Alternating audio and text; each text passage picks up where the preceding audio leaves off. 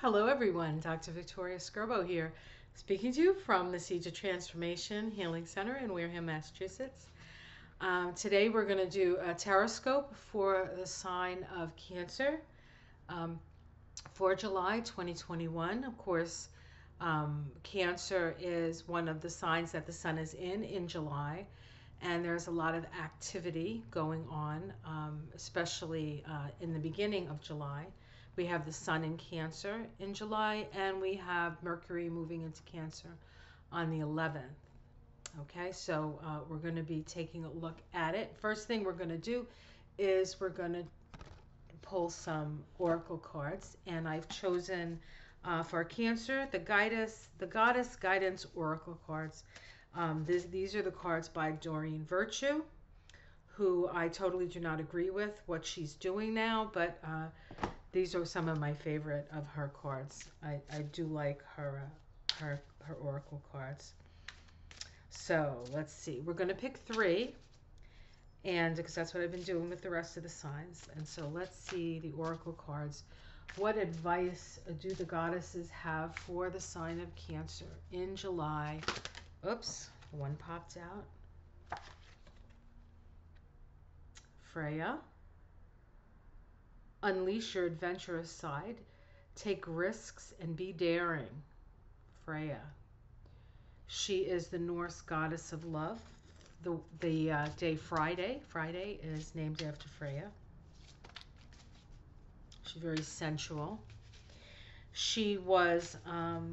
She had a chariot that was pulled by cats, I believe, and that's why we have the cat there. The cat. So there's a lot of cat energy here. We see rainbows behind her. These are such beautiful cards. One of the reasons why I love her cards is the artwork is just so amazing. She has so many great artists. Artemis, which is guardian. Now, of course, Artemis was the goddess of the moon, and Cancers are ruled by the moon. You and your loved ones are safe and spiritually protected. So we have bold action and spiritual protection during that period. It's going to be interesting to see what the cards show. I am a Cancer, so I'm interested to know what comes up as well. And my birthday is July 3rd. And two of the most powerful things that are happening in July are happening on the 1st and the 3rd of July. So I am smack dab in the middle of the action. Okay, last one. I love this card. It's one of my favorites. Dana, the High Priestess. You have divine knowledge that can help others through your spiritual teaching. Well, if that's an answer for me, if that's for me, good thing I'm starting these taroscopes this month. This was actually a suggestion by my friend Marianne from Revealing Light.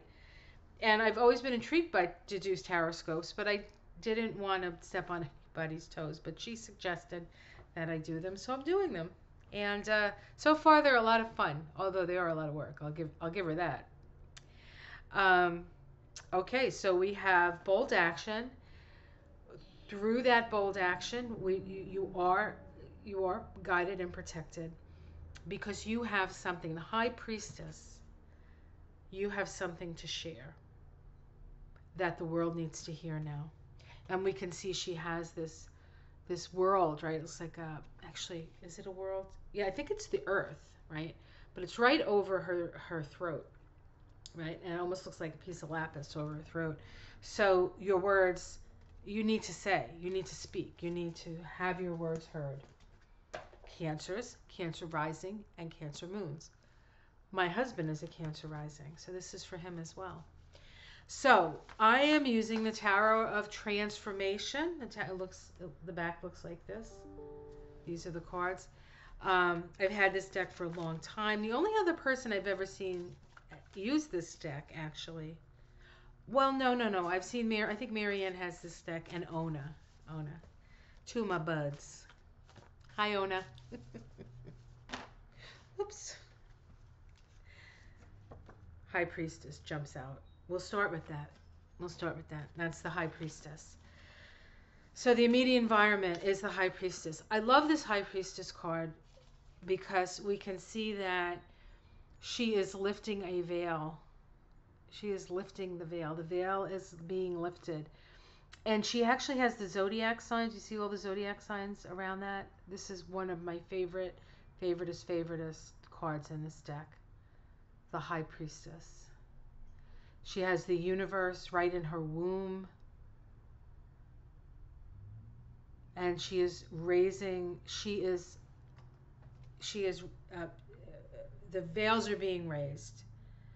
The veils of illusion. The veils that keep us from our own magnificence, from realizing our own spiritual connections. The veil is being lifted. Let's see what challenges that. Passionate play, the teacher of discs.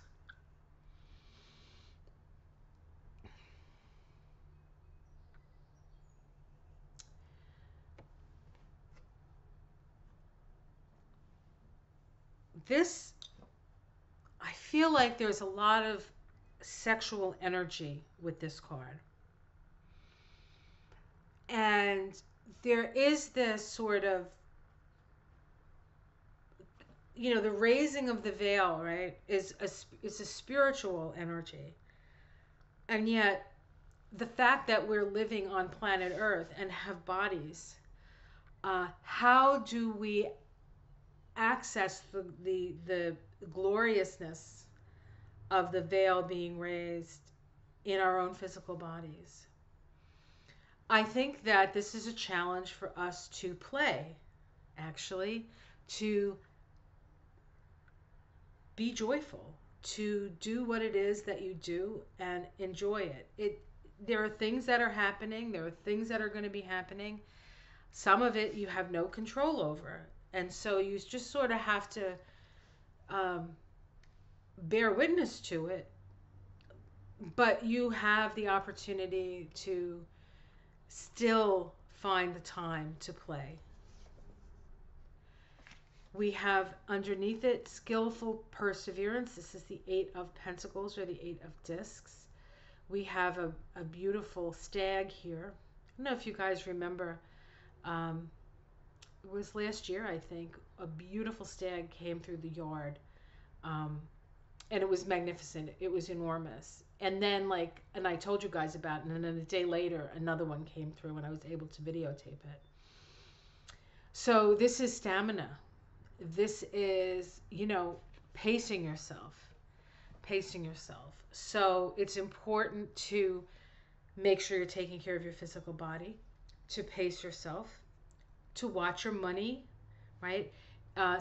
In the top deck, this is the prudence card. So you have to be prudent, and yet you still have to play. So there needs to be a balance between this very higher spiritual vibrational stuff and a need to take care of your physical body, and to also be able to remember to have fun. We have exploring the inner landscape as the past card. This is the Teacher of Cups. If there's one thing Cancers know how to do, it's explore the inner landscape. Sometimes we're so busy exploring the inner landscape that we forget that there's a landscape outside, right? Sometimes it's really hard to get out of our own mind and our own emotions and our own feelings and our own machinations. We got to peek our head out.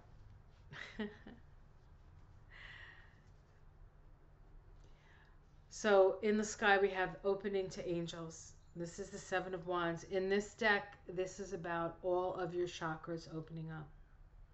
So this is about becoming fully enlightened through all of your chakras. The higher chakras that connect us to spirit, and the lower chakras that connect us to earth. They all have to. We have opportunity to open them all up. Let your light shine.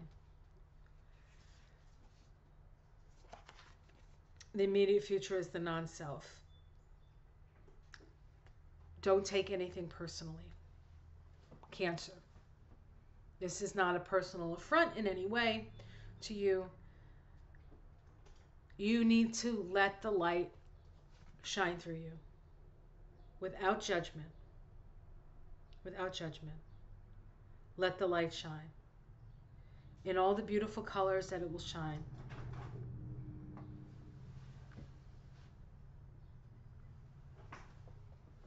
As I'm doing this, there's a little squirrel outside trying to climb up my window, which he can't really do, to get at the bird feeder. How it's seen from the outside. And not everybody is going to agree with you. Not everyone is going to agree with you. You've got to be okay with that. This isn't about people pleasing. This is about standing in your power. Domestic situation. Things are moving. You're on your path. Change. Things will change in your domestic situation. You could be moving. You could be moving on. Or something in your domestic situation could be moving on. But in this deck especially, usually the Chariot card, like in the Rider-Waite deck, the guy's not holding anything in his hands, right? He's not holding he's not directing.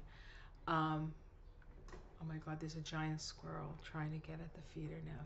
He's a big one. Oh God, he just jumped onto the feeder. Oh my God, these guys are so funny. What they won't do for a nut. Sorry. I'm getting distracted. Stop it. Yeah, so things are moving on in your domestic situation. So there's change, but it's directed change, and it's change that you've been waiting for. You've been waiting for this movement. Hopes and fears, the Master of Swords. You hope you're right. You hope you're reading the web of life right. You are.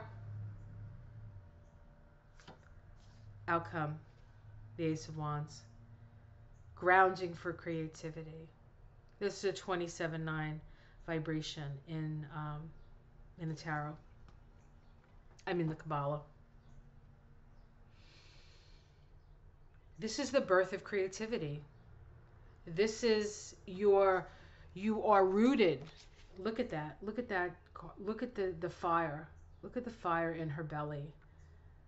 The fire in her nether regions as she rises up, completely connected to the earth. See if we can get a major arcana. The Two of Wands, healing sexual energy. This is an opportunity as you connect with the earth and you connect with your body.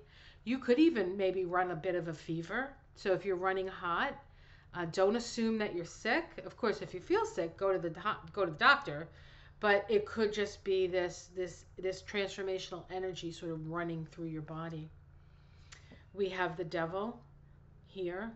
So things that hold us in the darkness will come up to try to dissuade us. The Devil wants to say, you don't have to do that. You don't have, just come here and have a little cake, have a drink, just hang out. You're taking big chances out there. Just, it is to a certain extent a challenge, but the Devil knows the secret that there is light. And the 15-6 is it's a 6 vibration. So in a positive sense, it's about love, and it's about community, and it's about keeping a good sense of humor. So Cancers, it's going to take a good sense of humor to get through July. And luckily, most Cancers have a fabulous sense of humor, if I may so myself. I'm pretty damn funny, and my husband is one of the funniest guys I know. So, and he has a Cancer rising, so I know from whence I come and whence I speak. We have the Temple of the Goddess underneath it, the Master of Wands, and we have the Lover's card, which is about choices. And then we have the Ace of Cups, which is about happiness, choosing happiness in the Temple of the Goddess. This can normally I don't see I don't always see the Lover's card as a good sex card, but this in this deck I could say this could be a really good sex card. So if you have the opportunity um, and the ability and the proclivity, have some fun. All right, guys. I do realize that I'm a Cancer and I'm telling myself these things as well. So I'm not going to tell you if I take my own advice or anything, but you might actually see it in my aura if I do. All right, there's that great sense of humor for Cancers. All right, guys, have yourself a great month. It's going to, I was not expecting such fabulous cards, quite honestly. Seeing the astrological stuff that's on its way. Um, but that's the whole thing. Like, we can't make assumptions even about the astrological stuff. Saturn opposite Mars may seem like 1 foot on the brake and 1 foot on the gas, square Uranus, change, change, change. And yet, that's probably exactly what we need. Go with the flow. Go with the flow. It's time to come out. Oh my God. Did you hear that? A squirrel just jumped on my feeder. Get off of that, you. He just jumped on my feeder for the hummingbirds, and I think he just drained all the feeder stuff out. And I gotta go make some hummingbird food. These squirrels are crazy. Crazy squirrels. All right, guys. Take your opportunities, right? Isn't that what the squirrel is showing us? Even if it seems like a big leap, it's time to take a leap. I mean, that squirrel leaped from the roof onto my hummingbird feeder, and then from the window onto the feeder. So take those leaps. The squirrels are saying, when you see something delicious, take a leap. All right, guys, have yourself a great month. Much love to you all. Like and subscribe, and I will see you again next month for my Taroscope for August. Namaste. Much love.